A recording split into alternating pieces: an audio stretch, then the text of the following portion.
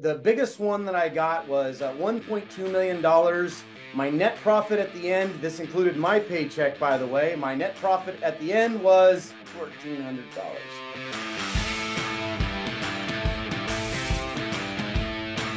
Hey, plumbing pros, welcome to the special Rags to Riches episode of Potty Talk here.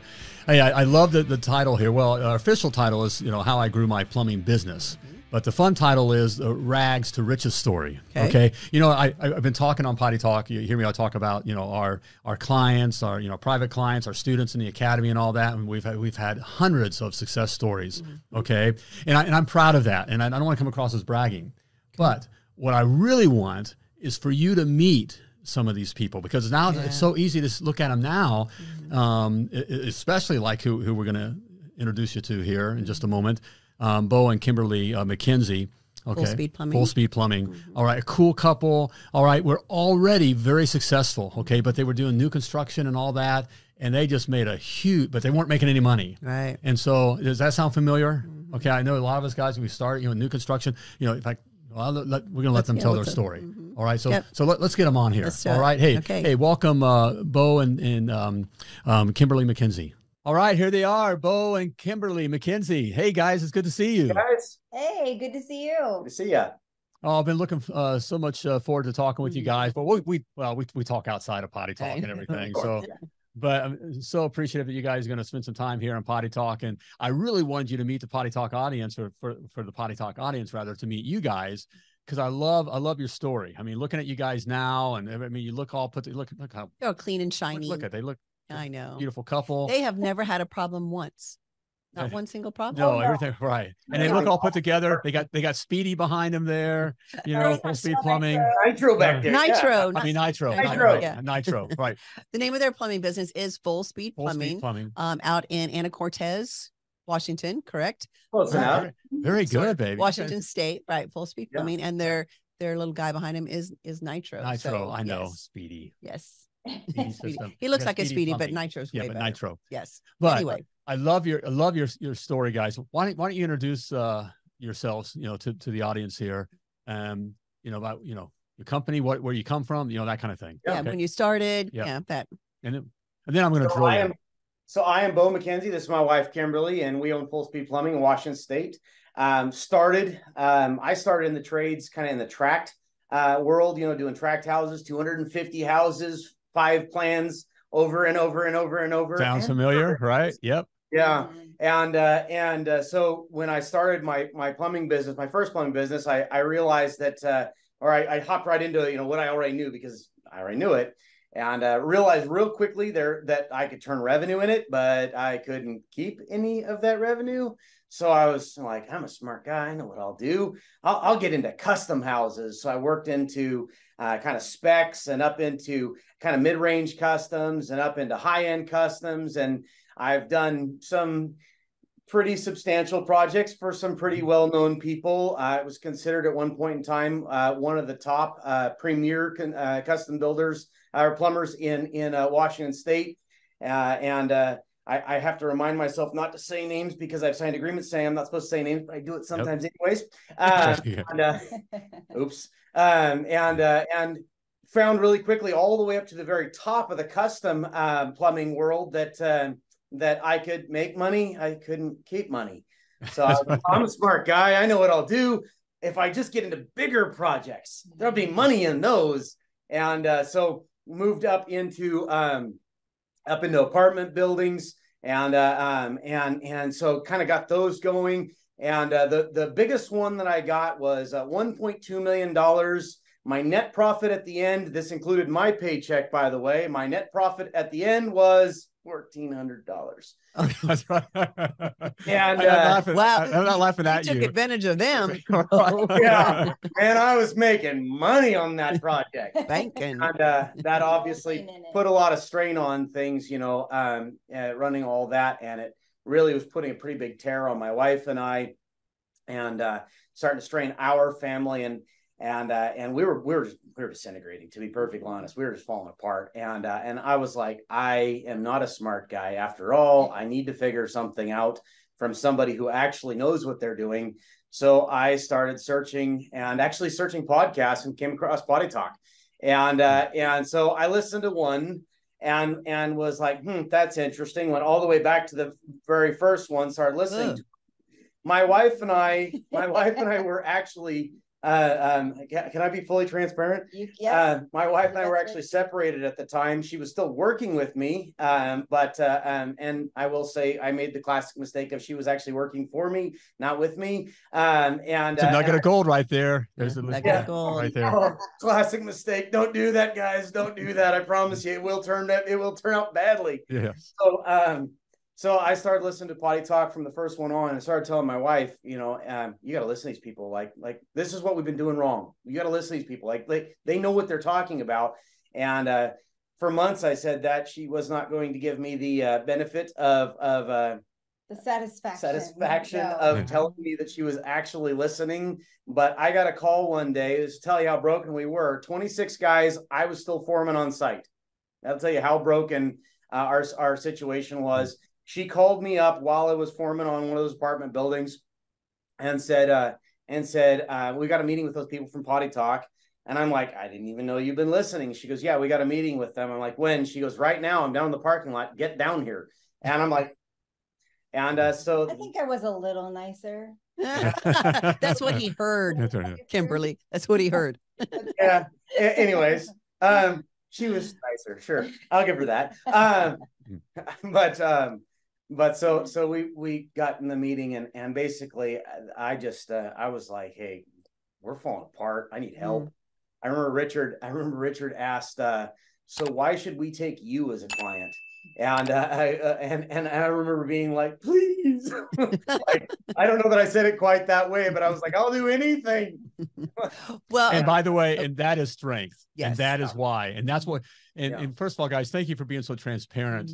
Yeah. You guys are great. And I love that you're sharing, because we talk to people, we see a lot, that, first of all, you were already, just like I said in the intro, Bo and Kimberly were already successful, and everyone's on. They had a large company, clients doing big stuff.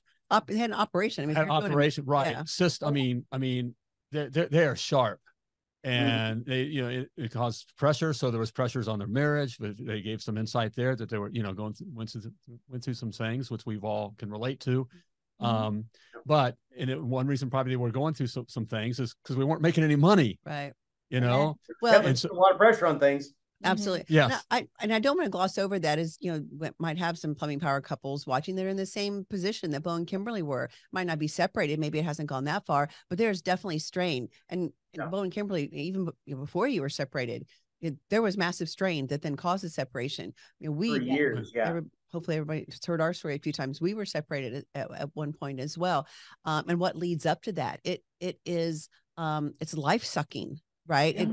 It's very difficult to focus on your family and then to focus on this business that matters so much. It's your livelihood, it's your income. And then you guys, you had 26 plus employees, right? It was their livelihoods as well. So, I don't want to gloss over that so much. It has been a few years, so the pain isn't as bad right now for you guys, right? But at the time, it was bad. It was a thing, just again, like us, it was awful. So I want to kind of relate to the other plumbing power couples that might be watching that are in that stage, maybe hopefully long before separation, but are in that stage that the business and the toll of it and all that is difficult. But as we're going to hear from Bo and Kimberly, there is hope. There's definitely hope, and not necessarily Potty Talk and $1 Million Plumber and all that. Yes, they used our tools and stuff, but beyond that there's hope that and I'm sure Bo and Kimberly can say this, if their marriage can be restored and renewed from the position they were in, then any marriage can as well. So I definitely want to touch on that later, but I know we want to talk about some of the plumbing business aspects. Well, and just Bo, I just I just want to say, and I don't want to embarrass Bo, but Bo's he's a man's man. The guy hunts, he goes out in the wilderness with his own bare hands and his and a knife between his teeth, and he's that kind of guy, and he's business. So the guy's sharp, and he created, like you said, he's built homes and done stuff for people that we would know, and we do, he's They don't want you to know that that's what he did. I mean, so he's done big stuff. They've done big stuff, but to have the real strength is realizing I don't know something. Yeah.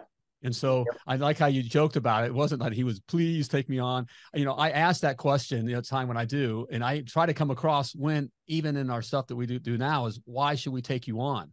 Yeah. What I'm looking for, because we know, you guys, Bo, you know how it is in the trades. The guys are all tough and cocky and all that. You can't teach a guy that anything. Their minds aren't open to anything. Well, this is how I do it. This is just the way it has to be. The way it's always done. Bo's mind was, okay, I know I'm successful. I've done this stuff, but I'm not making any money. So there must be something else that I need to learn. That is strength. That is courage. And so we get, you said you came on with MDP and all that. Really, the stuff with MDP and the academy and all that, it's not rocket science. You can talk about that, but it's the attitude that we bring to it and what we do, we do the stuff. So, so all right. So we took you on, and I don't necessarily remember that part of we didn't know that they were separated at the time when we met them. We did. You guys did not. Not at that time. You guys didn't let us know. Okay. So came on, started coaching. Right? Afraid you wouldn't take us. I told you that. How far broken do you guys actually work with? Like our mentor says, Rory Vaden says, you are most powerfully positioned to serve the person you once were. So you guys were exactly who we are. You're exactly. So yes, we would have taken. And even now going forward, our personalities, so it's fun. Oh my goodness. We do now have a friendship beyond, $1 Million Plumber. And so it's fun. Bo and I are so much alike, and Kimberly and Laura are so much alike. And we've had the similar backgrounds of separate, and yes. So, yes. Okay. So we took you on, and then, so you had to go from the mindset of I'm doing new construction and big projects and all of that to what $1 Million Plumber teaches is residential service customer, money in the bank today. What was that transition like for you? Well, I drug my heels for a little bit with several aspects of it. The giving up the security of construction. It's funny. I knew going into MDP that construction was what was sucking the life out of me, but I didn't want to give it up because the security of having things booked out and all that, which is real garbage. Yeah, his claim to fame was, we're booked out 1.5 years. Yes. Oh. Yeah. And now when I hear guys say even a week or two, I'm like, no, don't do that. I was always very proud of that. And so giving that up, I had to work through that process was a little bit tough. And then the other issue that came up was, I had a lot of guys, and I do care for my guys. I mean, immensely. There are a lot of guys that no longer are with us through that transition. And the few of whom I was able to maintain pretty good relationships with, I care a lot about them. In fact, some of the things that hurt me the most are those that don't have good relationships with because of it, but it was killing us. And there was just no way we continue to do it. Which means that we would not be there to continue it on, that you can only do that for so long. So while you're telling yourself that I'm doing this for them, you can only do it for them so long. So going on from there, I kind of drug my feet for a little while, but my wonderful, very wonderful governor helped me out a lot. I'm in Washington State. If you don't know that I'm being sarcastic.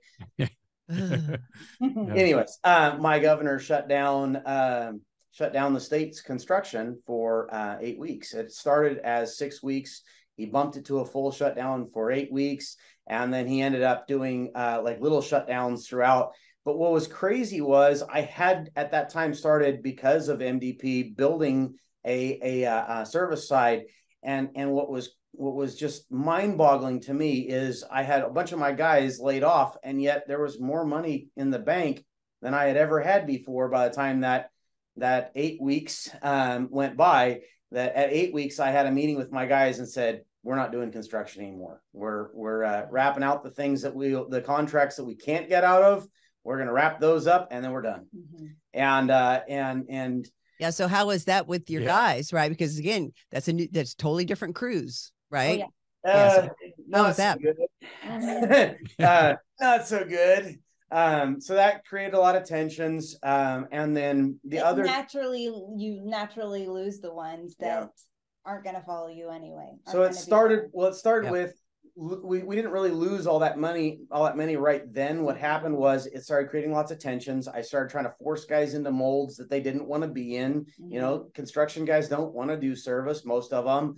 And so I started trying to force guys into molds, which was creating a lot of strain, a lot of stress. And then we were paying hourly at that time. And I knew to make this work, I needed to switch to performance pay. So in that whole process, I started what I call very affectionately my 90 days of hell. And I told my guys that they had 90 days to switch over to piece rate or they could go somewhere else.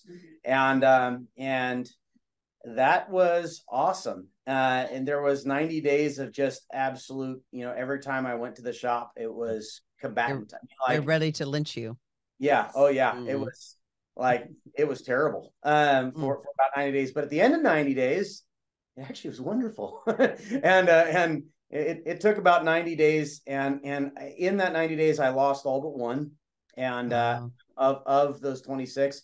However, in that 90 days, by the time it was said and done, I think I had 4 running trucks because I was always recruiting. I think we did that too, right? And so I just was recruiting right over the top of guys leaving, and settled out, sold off the excess junker trucks because all of our trucks were absolute trash, and settled in on 4 trucks and started replacing them with new ones. And so there was about a 90-day transition that was probably, I don't know, what do you think? We started that 2-3 months after we joined MDP. So I think 6 months in, and we were not the same business. In that 90-day period of time, we also signed up with KickCharge, rebranded. It was literally not the same business, and it probably took 5 to 6 months.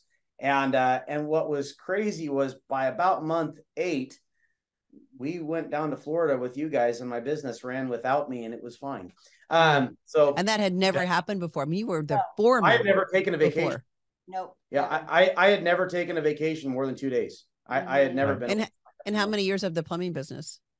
We had been in business for 6 years at that point. Yeah. Wow. And no vacation. Right.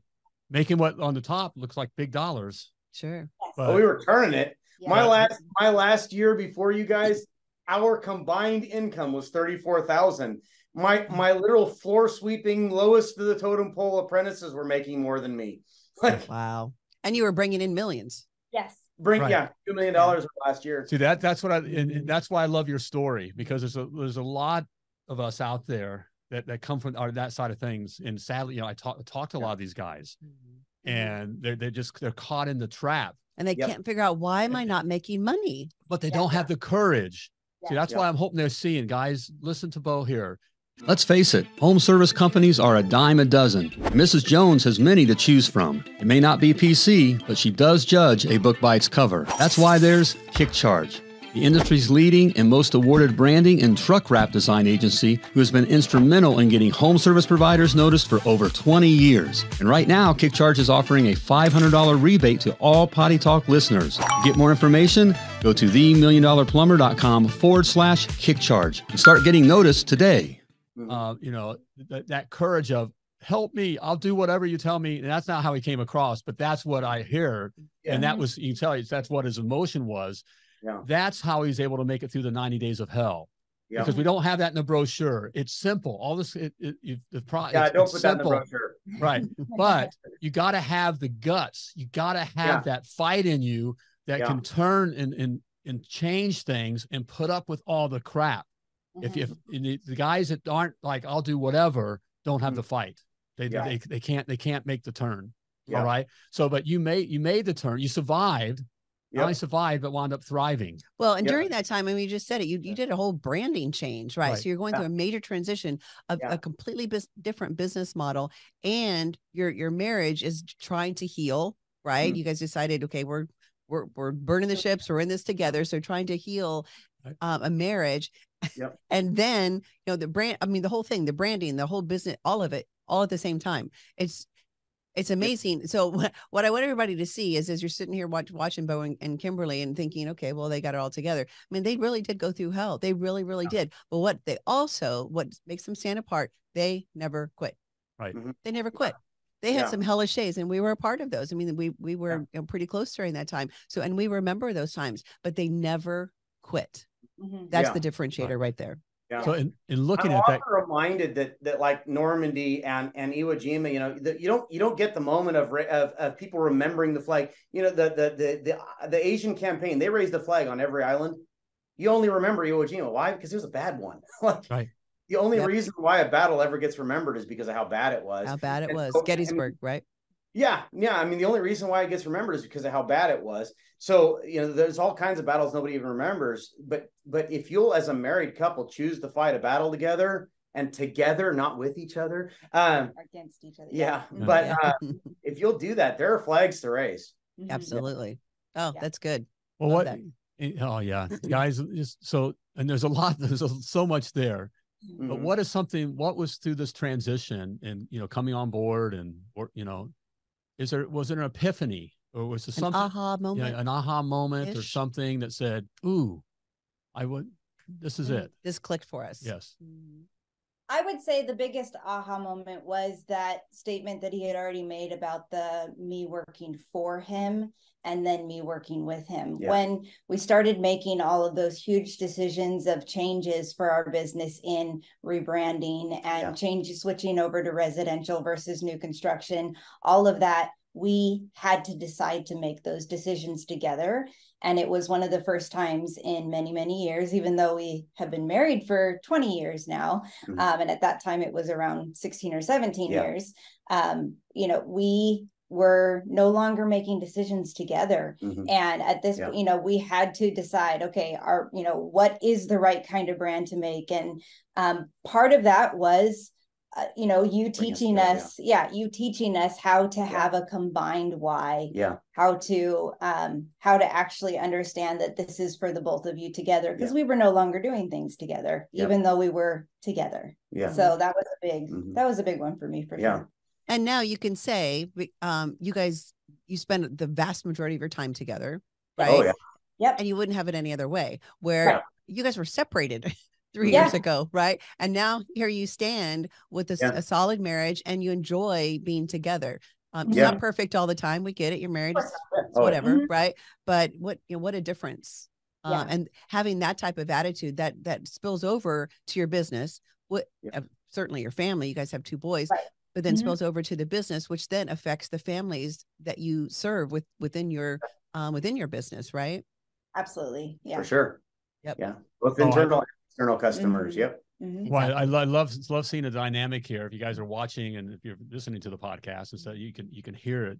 And you know, we see, so, you know, we call them plumbing power couples, you know, for a reason. For a reason, right? Gang, there's just something about when, you know, the husband and wife work together. And, you know, for the same thing and for the same why, same reason. It's just it's unbeatable. Right. Not only unstoppable, it's unbeatable. Yeah. And I love, you know, I can see, you know, we have history here. So I get Bo, because Bo and I alike. We're both the talkers, the sellers, do all that. But the power really comes from those who are sitting next to us. You know, those who know, you guys know, we have a more personal, you know, I'm the $1 million plumber, and the success I've had for a main reason is who sits beside me. Yeah. Right. And Bo, I know who sits beside you. Yeah. Right. You know, we all know. Yeah, we all know. And I'll gladly, you know, and we claim that. We claim our treasure, you know. That's what makes us kings, you know. I'm just a crazy dreamer. None of it would happen without her, really. I so get that. And that's what the business needs. And so it's a very powerful thing. So it's just so cool. Also, if you guys are watching it, you're seeing them 2 together and listening to the 2 of them together. Yeah, if you guys are listening, go find the podcast out on YouTube, so you can see it as well. No, that was a great. So and all that to those strong men out there, be strong enough to admit where your weak points are and realize your wife probably is strong in those. Exactly. That's so true, because opposites attract, right? I mean, that's just not a saying for a reason. It's a true reality. Opposites attract. So normally the husband, the man, has these qualities, the woman has a whole other set of qualities. You bring those together instead of butting heads. I mean, again, you're unstoppable and unbeatable. Right. And the business needs both those qualities. And so, like your epiphany or your aha of the idea of not working for me, My wife's not working for me. She's working with me. Yep. That's a very powerful understanding. It changes the dynamics. Right. For sure. And yes, so I love that, guys. I love that you pointed that out. So, we have, there's many that are listening or watching that are just like you guys, doing the new construction, are successful. Like I tell you guys are successful. I kind of joke about it because after, I'm doing $1 million houses, and I know what that means. You're not making any money. Okay. But that is success. I'm proud, if you're doing that kind of, new construction and doing all, there's something to be proud of. Yeah. And so we have those that are listening and watching just like that. And guys, in your experience and going through all that, what is some advice that you can give for that, that plumber, business owner, couple? Yeah. You're speaking to Bo and Kimberly of 3 years ago. Yeah. So what I would say, a couple of angles of approach on that. First thing I would say is, what's your time worth and what's your freedom worth in that, right? Because the 3 year ago me worked 80 hours a week every week, and that was just in the field. Then I'd come home and do stuff beyond that, and that was just normal. So what's your time worth, right? Putting in. But then the other thing that I think I would say, and I'm far more analytical, and I'm not an analytical person, Richard, you know that, but guys, if you're out there doing construction and you're turning lots of money, I highly recommend that you stop looking at the top line and actually look at that RE. What's your retained earnings? And if your RE is not decent and not paying you well, you're not making money. Like you can add to, increase, scale that all you want. All it's going to be is just more consumed and more of your time. It's all it's going to happen. And if it consumes more of your time and you're already consumed on all of your time, what's going to happen with your family? What's going to happen with the things that matter? And in reality, what's going to happen with your body? Because every piece of equipment has to make payoff. This piece of equipment too, and you don't get to pay this one off until you can retire, until you can afford to stop physically using it. So are you going to be able to make payoff before you break it? Because that was a lot of what I started learning. Was I started breaking down, and I'm not an old man by any stretch, but I started breaking down. It was like, I'm not making it. Like, well, just the stress of it, right? Just as not only the job and all that entails, but just the stress. The stress is wear and tear on your body, and you had again stress from all angles, right? Yeah. At home and business. Yep. So yeah. What about you, Kimberly? The tidbit I would give is, it's short and sweet, but I would just say, don't wait. Yeah. If you're in the construction world and you have done that, you've reviewed, and you're not making any money, and you do find yourself at the end of every single day so overwhelmed by the stress that you're snapping at everyone around you, don't wait.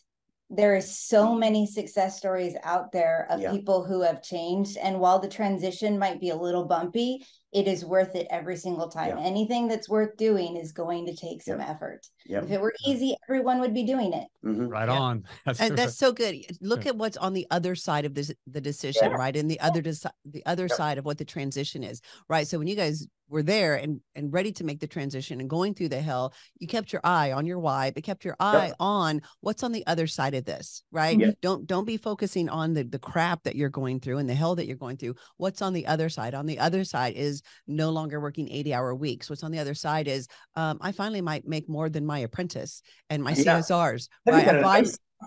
Could be kind of nice. I'm finally going to have a profit for my business. I'm finally going to have the time that I can spend. I love what you said. What's your freedom worth? What is your freedom worth? You started a plumbing business for a reason. And I guarantee you, it wasn't so you could work 80 hours and not have any profit and make $30,000 a year. Right. That's not why you started the business. We hear all the time, the reason I started a plumbing business was to have more freedom. Well, take a look at your business. Do you have that freedom? And if you don't, you got to figure out why, because it's not going to get any better. It's not magically a year from now, ding, magic pixie dust falls around and you have all this wonderful freedom. It doesn't happen that way. It's going to get worse. Just like Bo said, it's going to get worse and worse and worse. So you find yourself working 80 hours a week. I love you, baby. I know. I love it. We get the comment. I was just talking about guys. I'm just talking about the guys of, the importance of having our wives. And I do read the comment. I get some comments, and every once in a while I get negative comments. Imagine that. What? Who doesn't love you, baby? Everybody, why are you hating on me? But I got one of the comments that said, "Oh, okay, enough with your wife already. Can we have someone else?" What? And I wanted to respond back and say, first of all, she knows more about plumbing than you do. probably even just the plumbing itself, not to mention plumbing business. And that's why I have her on. And that's why she's co-hosting. Oh, that makes me want to be on every single show from the rest of my life. But that's a rarity. Haters gonna hate. You know, I don't care. But, hello to whoever you are. Thanks for tuning in again, because I know you're watching. Yeah. But it's sort of sitting on this side, and Bo and I both know, how much our wives are a part of, really, a reason for the success of our businesses. Thank you, baby. And not only our lives. So appreciate that. Well, I love it. What's on the what's your freedom worth, guys? Let's focus on that. I think that's the main nugget out of this interview. A huge nugget of gold there.